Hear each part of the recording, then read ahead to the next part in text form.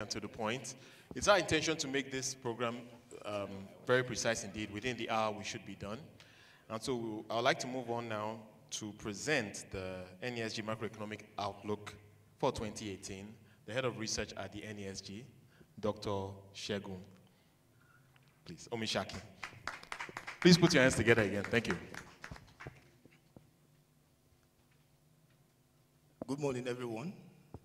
Mr. Chairman, the Board of Directors, and the CEO. We've all known why we are here this morning, so all I need to do is to quickly go through this report. At the end of the presentation, we are going to have access to the report, so we can then look at the report in detail. About 3 weeks ago, I was considering some issues within me, and I eventually was looking at a very serious scenario. This time around is not hypothetical, it is real. And I was asking myself, this is Nigeria. In 1960, how did we look? What was happening then? And I discovered that we're just about 45 million. And the GDP per capita growth was around 1.9. And the poverty headcount then was so high, 69. Okay, now, this is 2017. We are now officially about 196 million. The GDP per capita growth is 1.5 on the average. So in the real sense of it, we are not growing per capita. And the poverty headcount has increased to 79. Now what happens in 2050? There are reports, statistics that have been released regarding the population growth dimension of Nigeria by that time. One of them, the United Nations projection says by 2050, Nigeria will be the third, populous country in the world. Far, above the US and other developed countries, only following China and India. That is a huge responsibility for us. It looks like a good news, but it could be a bad news.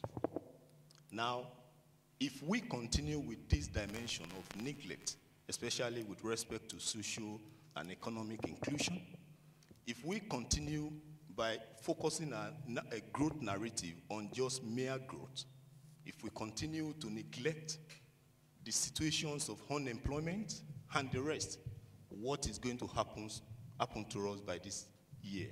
So it means we are preparing for a huge demographic problem.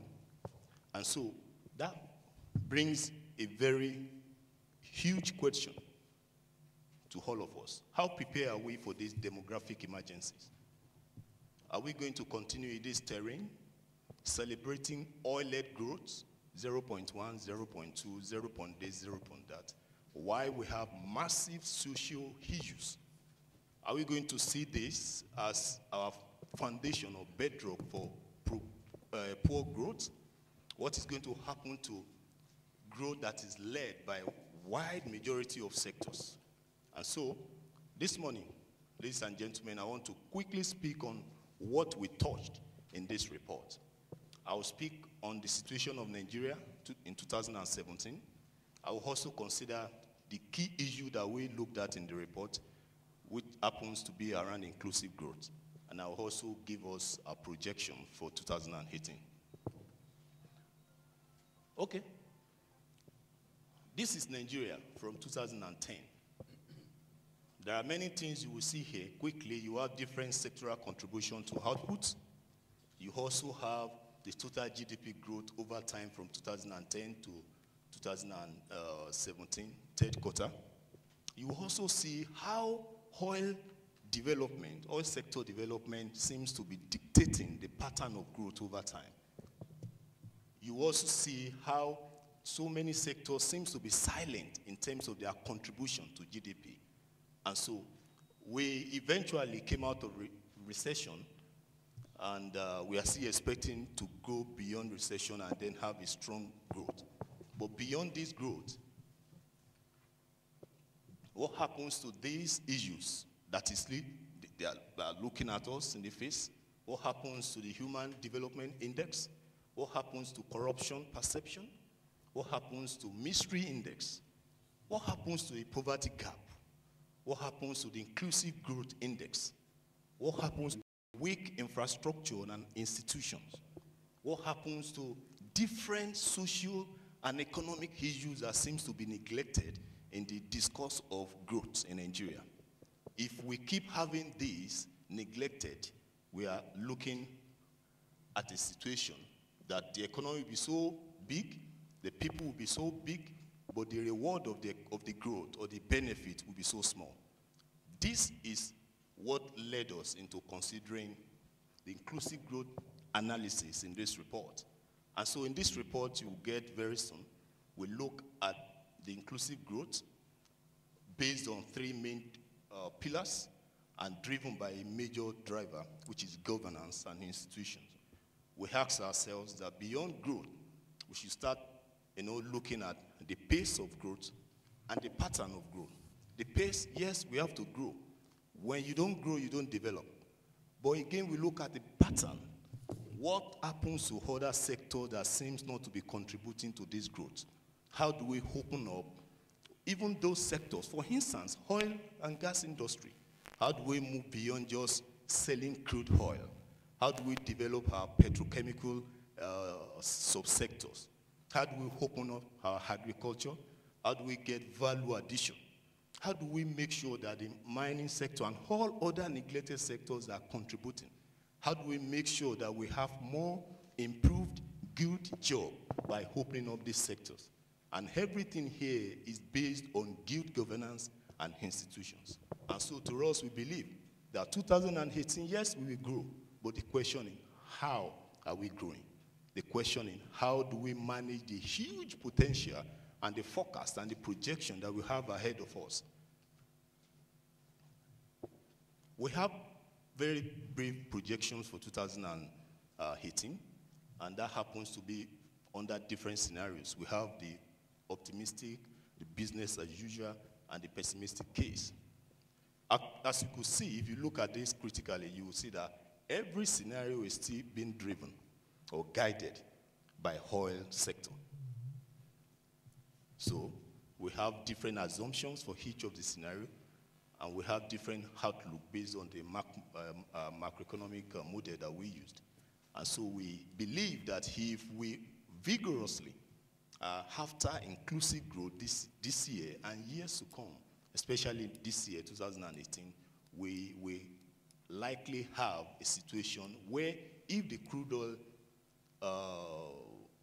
sector is still doing fine in terms of the international market, the price and the production, domestic production, and then we have the government that has the muscle, the strength, the will to implement some of the inclusive growth suggestions and policies that we have highlighted in the book. We'll have a situation where our real GDP growth will be like 3.5%, and that the inflation rate will be at 15%. Also, if you look at the business as usual, which seems to be what will likely happen given this same terrain that we've been following through, we believe that, let's assume that the oil price maintains 60% on the average during the year. Yes, you can have some outliers, but on the average, and the government is still playing like, okay, we want to improve the ease of doing business, we want to do this, and they continue with the same basic institutional reforms, then this is the outlook. We are likely going to have 2.3% growth in GDP, and we are likely going to have unemployment rate increase.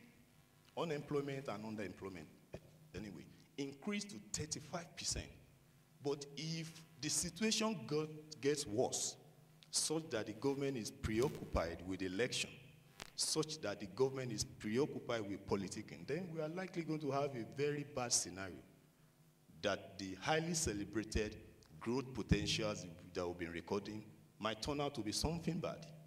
In such a case, we assume that if the oil price, of course, which has been driven the growth dynamics in Nigeria falls back to 48 on the average this year, we are likely going to have 1.5% growth. So all these projections are pointing to the fact that we should change our narrative of growth to mere lean, weak growth into a more inclusive growth this year and beyond. Thank you for listening to me. And we await your questions and clarification. Thank you. Thank you very much, Dr. Omishaki. A lot of food for thought. He obviously ran through it very quickly, but as we will unveil the report, you have an opportunity to drill down into the numbers and some of the policy suggestions. And we'll be hearing more about those policy suggestions and views on the outlook for the economy. We have the pleasure of inviting to the microphone to share his thoughts as well. Some brief remarks on the outlook for the economy. A gentleman that needs very little introduction in Nigeria. Obviously, he has been a member of the Monetary Policy Committee, and we are delighted to have him as a board member of the Nigerian Economic Summit Group, and indeed, the Nesg Board Committee on Research. He heads that up. He's the chairman of that. Please make very welcome with a resounding applause, a Tottenham Hotspur fan. He's very proud of that. Please welcome Dr. Doyin Salami.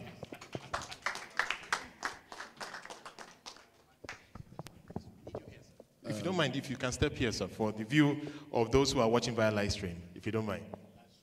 Please. Well, it would be bad manners to disturb the chairman to my left or the CEO to my right.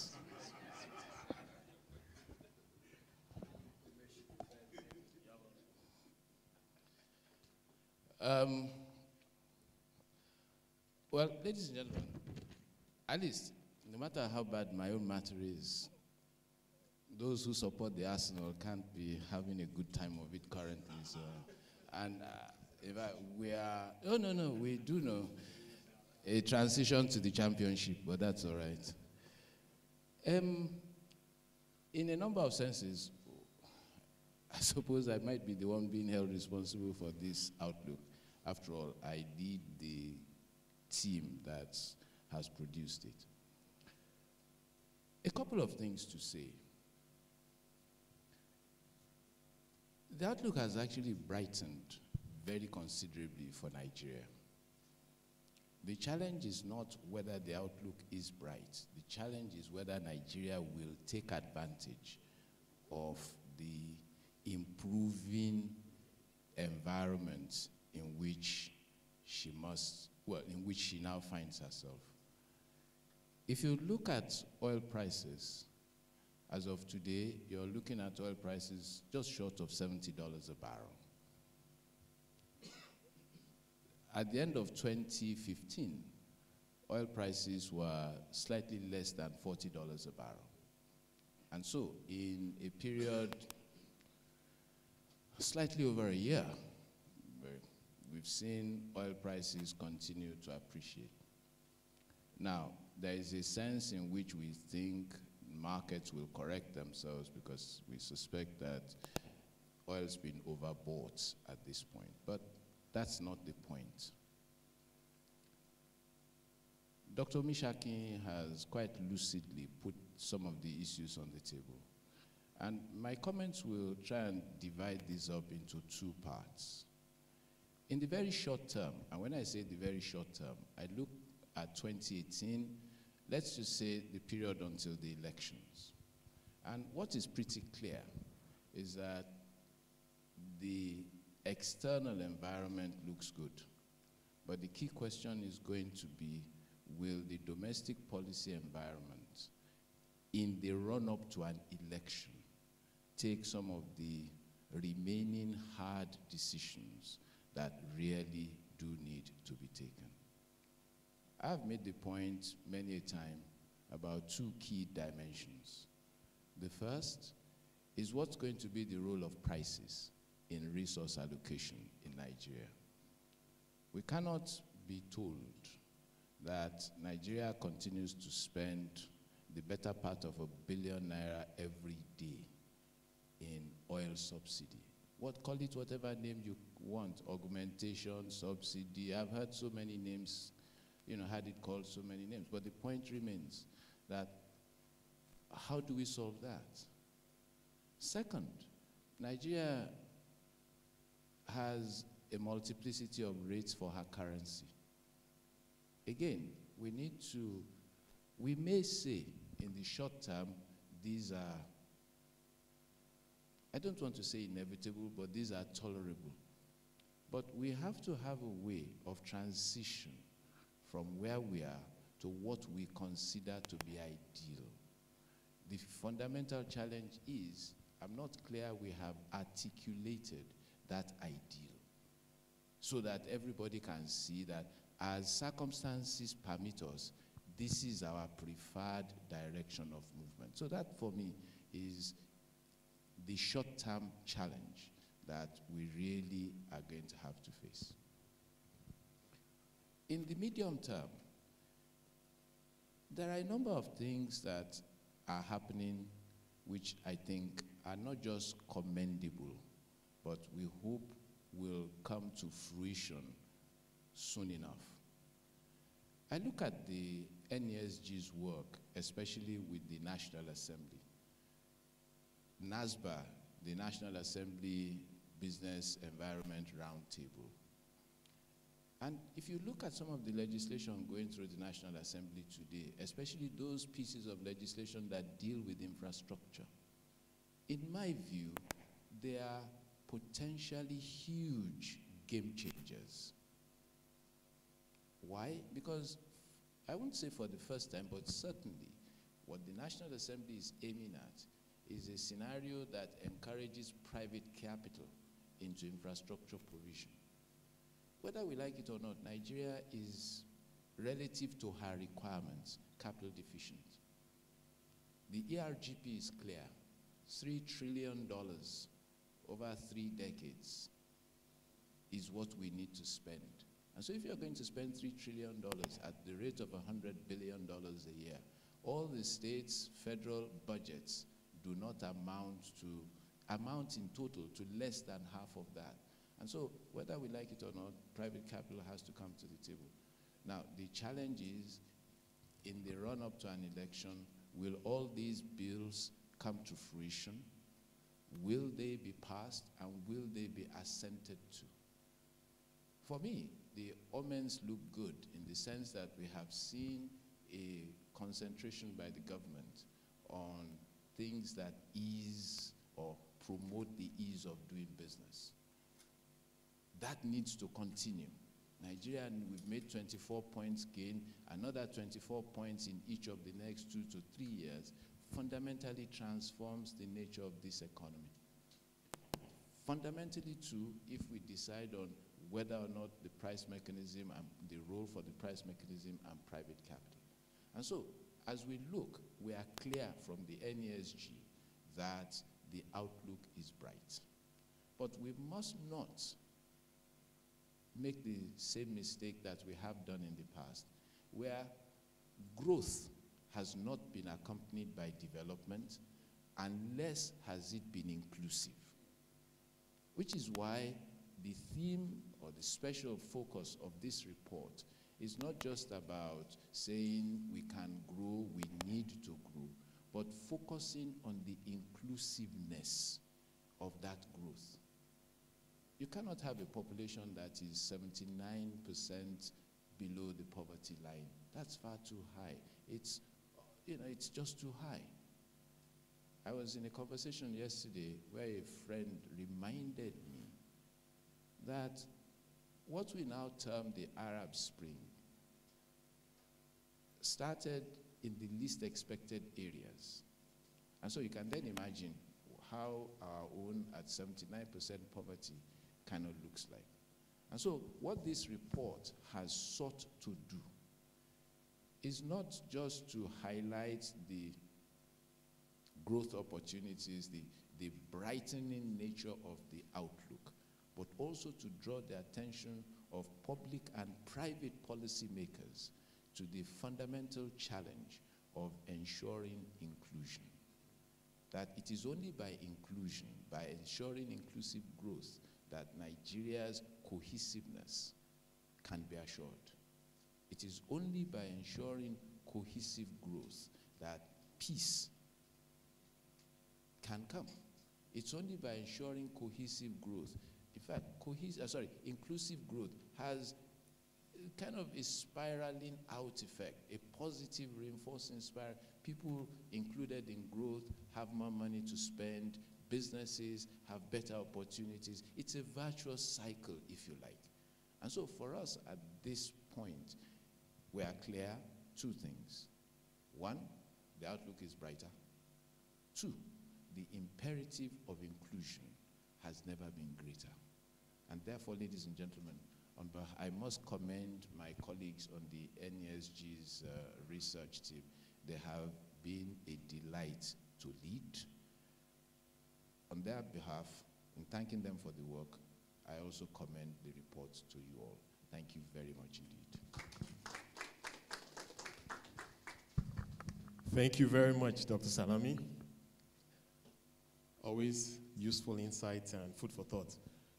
All right, so we've come to the point where we would be unveiling this report, and doing the honor for us will be a delightful array of contributors, I like to call them, to the NESG. We have the pleasure of having Mr. Dick Kramer, an NESG patron. Please, can we put our hands together for him? I know so many of us here have made incredible contributions to the NESG over the years, but we really appreciate what you've done, sir. Thank you so much for coming today. Of course, our chairman, Mr. Kiari Buka, Dr. Doyin Salami, and our distinguished CEO. Okay, so we need to mix it up. Wonderful. Wonderful. I agree. I'm on your side, sir.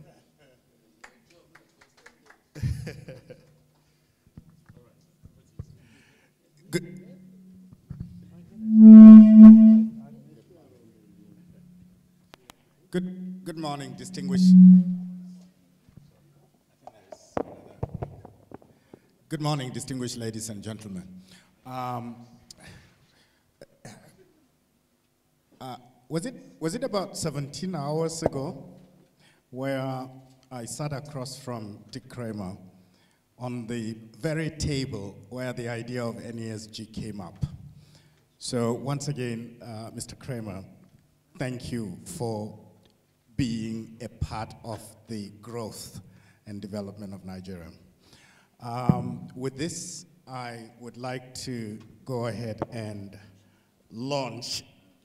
So, Mr. Dick, please. All right, 1, 2, 3.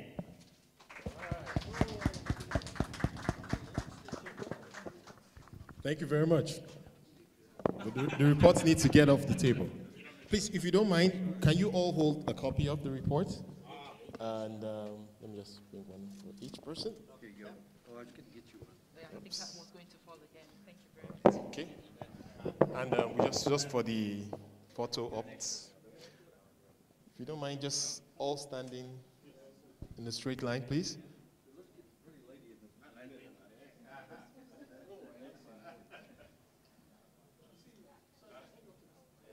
There's room here, yes. Thank you. All right.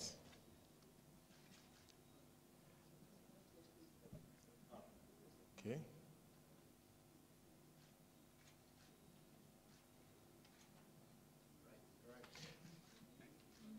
Thank you very much. Yes, so we'll be passing it around the room. And of course, it is available on the NESG website as well. And we now would like to give everyone an opportunity to interrogate the reports, interrogate some of the research resources we have at the NESG on their thoughts on the economy. So we'll be passing the microphone as you get the opportunity to take a look at the reports. We'll be passing the microphone across the room. And if you do have any comments or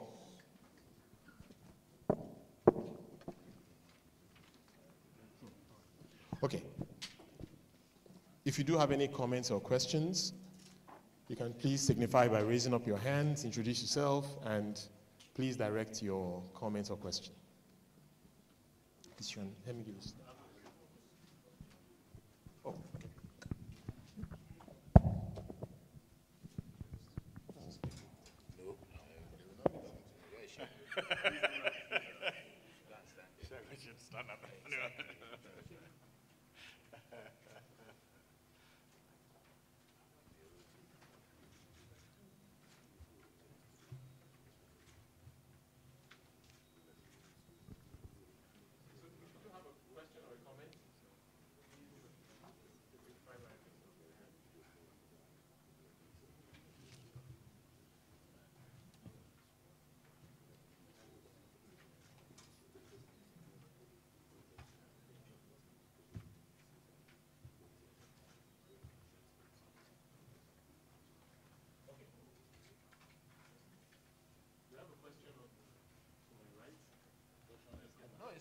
Comment. There is a comment.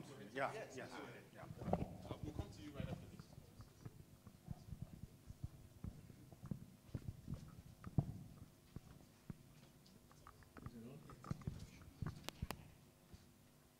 I wanted to get Doyen's views on something that troubles me even more than some of the things that have been brought up so far. And of course, I haven't read the report.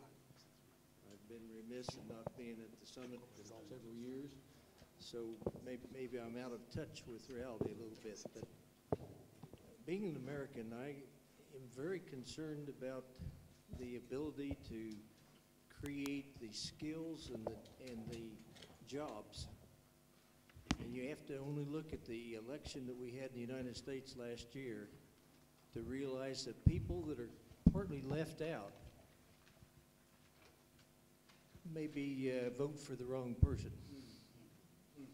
Now, if you got any Trump supporters in the room, they can see me see me later. But the U.S. has a very low population growth compared to Nigeria, and a much stronger education system, although it needs upgrade.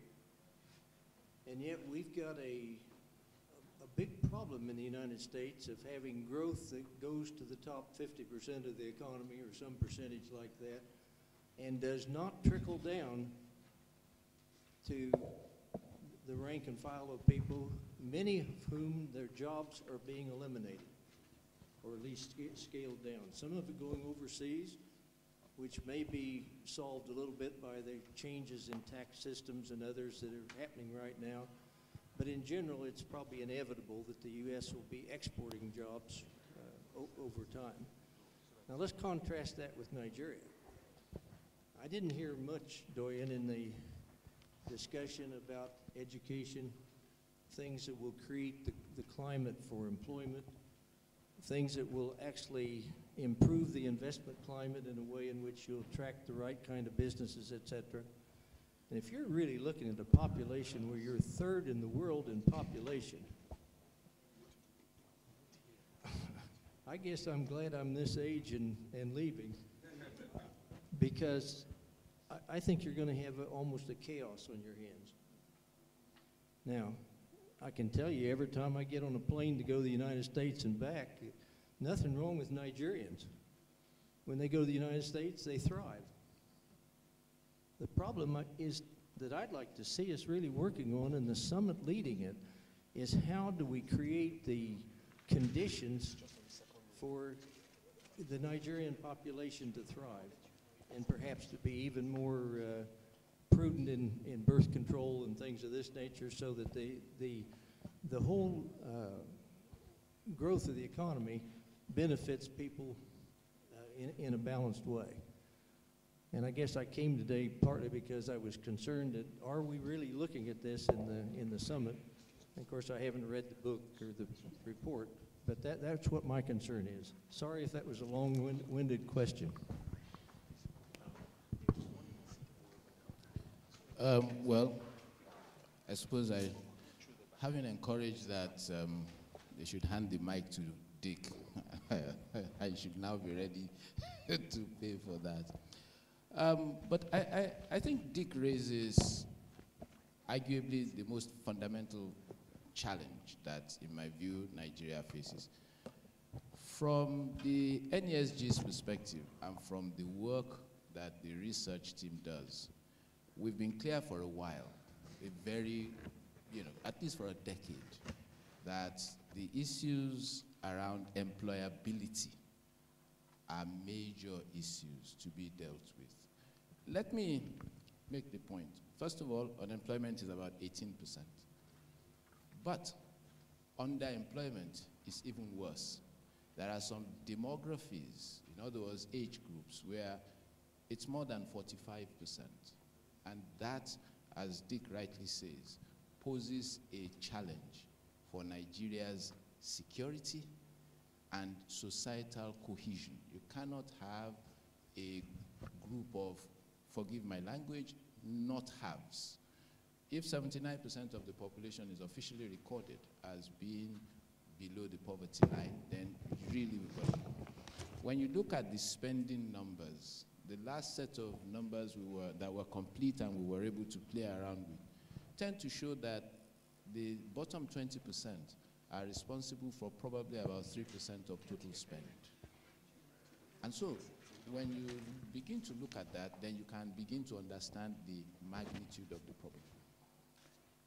I cannot speak for the government, but as I am sure some of you in this room are aware, the NESG actually did have, I think about 2 summits ago, a focus on education. A focus on education. And we continued at the last summit to try and follow up on some of that conversation. So the NESG is fully mindful of the issues around, not even from a political dimension, just from the dimension of having a labor force that is fit for purpose. Because that is fundamental. If Nigeria is going to be competitive, her labor force must be competitive, must be fit for purpose. Let me make the point without any equivocation. Some of the Asian countries, over time, will begin to lose competitiveness. It's just part of economic evolution. There is nothing new or strange about it. The question will be, and is already, will Nigeria be in a position to take advantage of that loss of competitiveness? We certainly have the population, but whether we have the labor force, that's a very different matter entirely. And I argue that arguably the biggest single opportunity that exists in Nigeria today is actually not infrastructure. It actually is human capital. In my village, and I keep reminding everybody that I'm an Ijebu boy, that they tell you, I'm trying loosely to translate something, which speaks to the biggest irony for a town of hungry people is for an elephant to drop dead at their entrance gate, and they have no knives. So they are hungry. They would like food. An elephant is probably the biggest mass of meat that you are going to get. An elephant cheerfully arrives and cheerfully falls dead, but they have no knives. How do you want to share it? So in other words, as opportunities emerge, will Nigeria have the labor force able to take advantage of those opportunities? It would be unfair to the government if one, at least at the federal level, if one does not recognize, I think it was towards the end of last year, there was a Federal Executive Council retreat on education.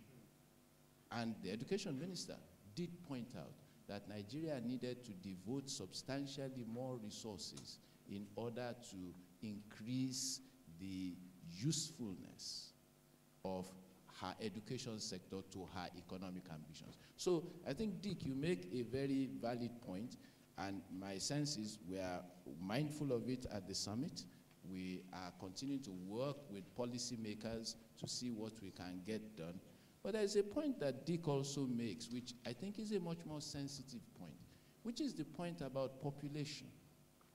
Now, to deal with population is almost to invite a a unification of all the opposition. Because no matter how you look at it, we are not even sure how many we are. As a friend reminded me, and I hope this is correct, that even Lagos State in 2006, when the last sessions were held, we were told the population number is 9 million. But that subsequent to that, the government of Lagos went to the population tribunal, and apparently 14, the results in 14 of the 20 local governments in Lagos have been nullified. Now, if that is correct, then it officially means even Lagos has no official population. So, but the point about population policy is that I don't see, we're going to have to work very hard to get to that. Financial resources at the federal level are shared on the basis of population. So everybody has a reason to have a big population. You would have to take on the political establishment. You would have to take on the religious establishment, where we are told that go ye forth and do various wonderful things, almost without, any restriction. Indeed, the traditionalists also tell you we do not count the number of children. And yet, as a country, it is very clear that we need to manage our population for it to be a source of dividend as opposed to be a source of difficulty. That, for me, is not an issue pre-election.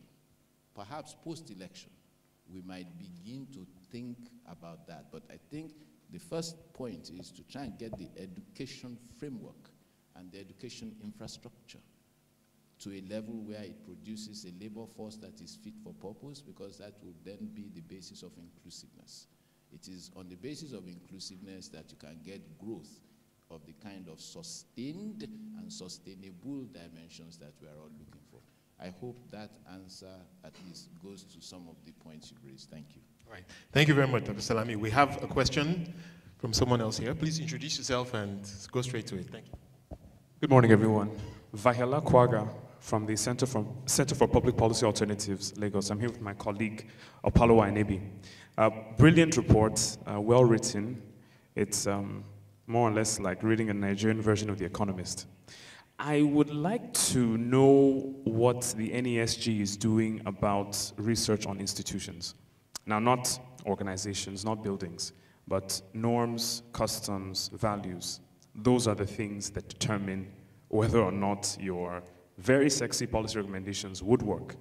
You can realize lists of policy prescriptions like the World Bank guys did, the Washington Consensus, and, oh, do this, oh, tax revenue, you're sure to develop. None of that stuff actually works if you don't have the institutions, the rules that govern relationships, the cognitive and mental framings that Nigerians have, and their outlook to what development should look like. I'd like to know what the NESG is doing in that regard, because I think that is pretty important. Thank you. All right, can we take the last, because if you're taking 3 comments, let's take all of them so that everybody can be.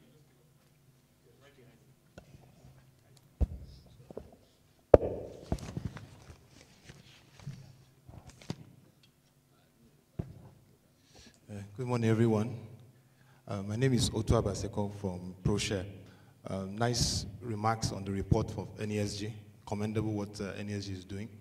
And nice to meet Dr. Dwayne Salami again. My question goes concerning policy. And like Dr. Salami said, the external environment looks good, but domestically, we need to have a right balance in policy. At the moment, the monetary policy board per se has not been constituted because of some issues between executive and the legislature. And next week is supposed to be by design, the first MPC meeting. And that may not hold because of the situation of not having this board. I would like to hear from Dr. Salami, who was a former MPC member, what are the implications of that? And also what the NESG can do through NASBA, because it's a very critical issue. I mean, monetary policy, if we want to move forward, we need to have an alignment between fiscal and monetary policy. Thank you. Do we have any more contributions? Okay. If you don't mind, let's take them Yeah, my name is Kunle Liberty. I haven't read the report in detail, but I can see that one of the pages that sort of attracted me was the pages around the 4 pillars of social inclusion, which is on page 22. Very important points, but you know, these are inputs. What's the output? And my own is that the output has to be linked to, there needs to be industries or sectors that are ready to, you know, absorb these new skills or enhanced skills, many of which will be vocational skills, whether it's in construction industry and in low tech manufacturing industries that absorb lots of skills, like in textiles and garments. Now, the reason I say so is that if you watch the impact of the exchange rate on the economy in the last 18 months, we've been seeing a lot more informal exports than we've had ever for a long time. In the agricultural sector, in the consumer product sector, we're seeing clients of ours who are taking advantage of those parities in the exchange rate without any, you know, formal extra-led strategy, policy, or growth for this economy. And you know, export is in the mindset. It's a very different way to run an economy. And I'll give you one simple example.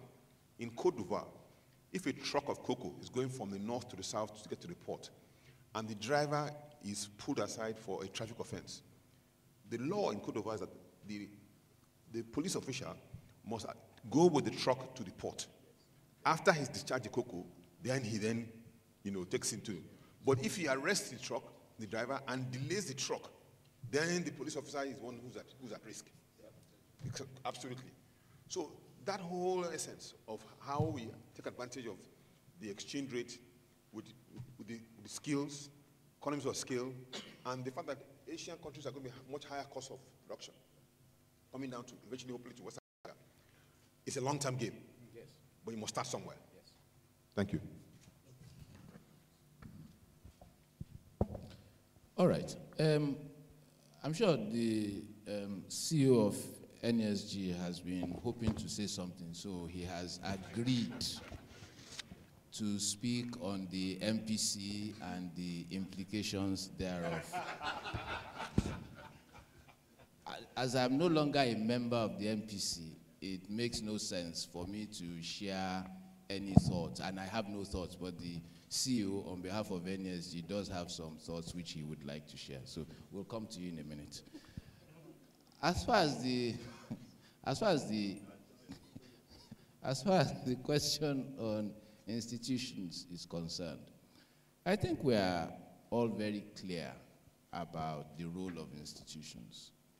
If we weren't, we wouldn't, as the NSG has done, continue to track the Global Competitiveness Index of the World Economic Forum. And we don't just track it on a very general basis. We track it at a very granular level, where we are looking for where those advocacy positions by the NSG can lead to improvements.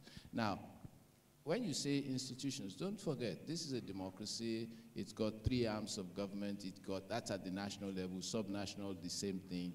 And so, for us, our engagement with the federal government, which I suppose everybody here is aware, the flagship usually being in October at the summit. But people think that's the only time that we engage with the government. But that actually is not the case. Indeed, there is a huge, and I re-emphasize, a huge amount of work that goes on in this building and in Abuja and elsewhere, where we are trying to engage not just with the federal government, but with state governments. Indeed, I was in this building yesterday, and the discussion was subnational governments. How do we engage with them in order to improve their economies and the institutional frameworks that help guide those economies? So for us, we are absolutely clear about that. As I mentioned earlier in my comments, we engage with the National Assembly. NASBA is one of the initiatives. And so across the Nigerian policy-making spectrum, the NSG is very clear about the need for institutional frameworks that encourage greater levels of certainty And which is why the question that I was raising earlier is Nigeria in some dimensions needs to frame principles which speaks to this is how we will react if certain things happen. That way everybody can move along and pursue their own interests. We take the comments by Mr. Elebute. You know, I think it's really, he has gone for my money to the heart of our report.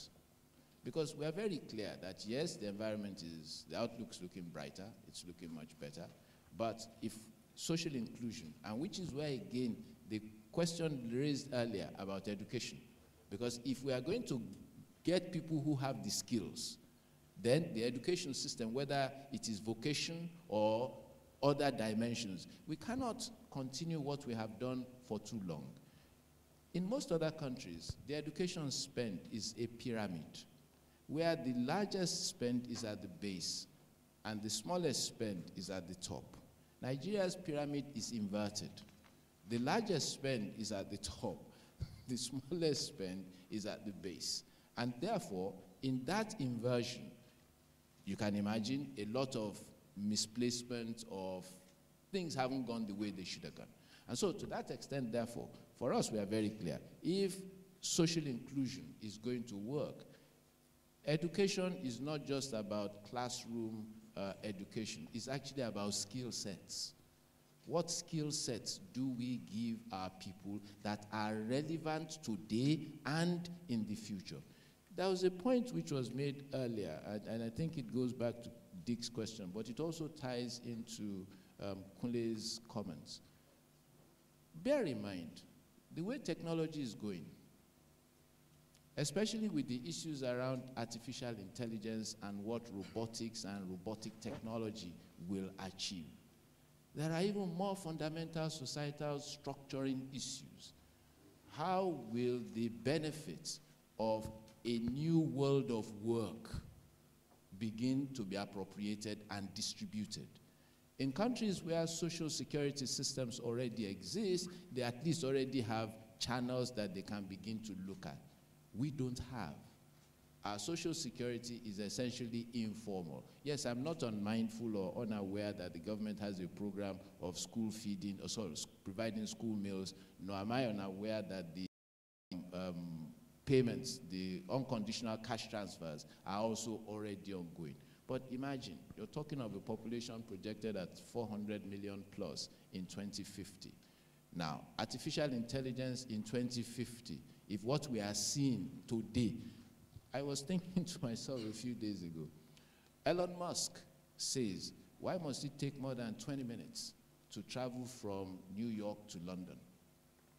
And I thought to myself, oh boy. Exactly, that the speed at which the world economy will be moving will be something else. And it has huge implications. Today we speak about industries that are labor intensive. Sorry, down the line, what we call labor intensity will no longer apply. And to that extent, we need to begin now to reflect on how that will affect the economy and what we are going to do about it. It cannot just come upon us and we say it came upon us like a thief in the night. Sorry, we are seeing technology moving, and we need to begin to reflect on what implications that will have for us as a country and what are we going to do about it. As of now, our conversations are rather mundane, given the nature of the fundamental challenges that we really are going to have to live up to. Ladies and gentlemen, let me again thank Segun Omishakin and his team. In a sense, I really must thank them publicly because I have made their lives rather difficult. But truly, Segun, and to you and your team, a really big thank you for this report. Thank you. Well, I will answer the question on MPC, and that's because, again, part of our engagement with government is to let government realize that there are certain issues that you don't play politics with because of the implication for the economy. And so we engaged with the National Assembly, and about a couple of days ago, they said, okay, we're going to resolve some of those things. So I don't know how quickly that will meet next week, but it's a point that we tell government that, look, let's know where politics stop, and let's know issues that must be business. And talking around skills, let me just add that with the NESG, one of the challenges we had was, again, with education, it didn't pick it, but we're working with the Ministry of Trade, Industry, and Investment to see how can we link industry to the key skills that you need to do. So I know skill councils, discussions are on, and we've been pushing this in the last 3 years, and we'll continue at it. It is slow. But what I tell people is that they shouldn't forget that we are not government. Ours is advocacy, ours is pushing it. And in the last 3 years, we're focusing all the various spheres of what a think tank should be doing. Beyond dialogue, we're doing watchdog work. And that's why we're emphasizing a lot more about evidence, about research that must drive all of this, along all our thematic groups that runs. We're doing intervention. As a matter of fact, we get, and through your support, through the NESG fellowship, we then get people seconded to government to make sure that critical areas of government's issues that need to be addressed, we're pushing. But of course, these are dependent on the amount of fund available to us. And we're then linking people up. So for us, it's something we do on a daily basis. It's a regular currency. We will do that. And like Doyin said, the people live in the states. Resources are in the states. And no matter what is done at the federal level, unless we get the states to begin to work, we won't get much. And that's why we're collaborating with people and partners to ensure we drill this thing down to the state level. At the NESG, we have a model, and it's a MAC model, and we try to use it to do some predictive work. We tried it first at Summit 22, and it was just on the spot. I mean, I think it was Kunle that made that presentation, that it was on the spot, and we've been trying it. We're tracking the way our forecast is relative to what government general outcome is. We're waiting for December figure. But from what we're seeing with our prediction, we're probably going to be on spot on it again. And so for us, we want evidence to drive it. And some of our discussions does not end here. We'll face the presidency at the president, VP level, directors are all involved, and people are all involved, making sure that we push the boundaries. But we appreciate your continued support for NESG. We'll continue to ask you to support. But you know what? If you keep quiet and don't engage, you give them the room to just do whatever it is they want to do. So it is something we do on a continuous basis. I want to urge that we don't get tired. We take the successes as they come, and we keep going until we get to where exactly we want to go. So on behalf of my chairman, my directors, and let me recognize my directors that are here. I have Tony Atta is in person from NLNG. Kule Elebute KPMG is here. Tifasi, Onyechi Tifasi of Siemens, and Udeme Uford. Those are my directors. No, there's we have more here. Chris, I'm seeing you, they're blocking you. Chris Girapolis of PZ here and doing salami. Cyril. My directors are here. Those are my directors. Cyril works at the Energy Policy Commission, so we recognize you. And so I want to thank all of you for coming, and we look forward to your, responding to us when we go again. We always will come to you. I mean, that's one sure. I'm never tired of coming to you, but thank you for responding. Thank you. Thank you very much, CEO. And once again, I want to say thank you for everyone for coming. Just a quick note, as the CEO has mentioned, research is at the core of what drives our advocacy. The report that we're sharing today is just one of several documents that we have been putting out at the NESG. And there is an opportunity for you to support that effort. A long list. Unfortunately, the projector has just gone off at the wrong time. But there's an opportunity for you to collaborate with us in publishing quite a few of those reports. There's a business confidence monitor report, macroeconomic outlook, which we just shared, state of the economy, and several other documents that you can support us in presenting. So once again, thank you very much. We encourage the press people should please see me. We'll be sharing some documents relating to this presentation. Thank you very much and have a good morning.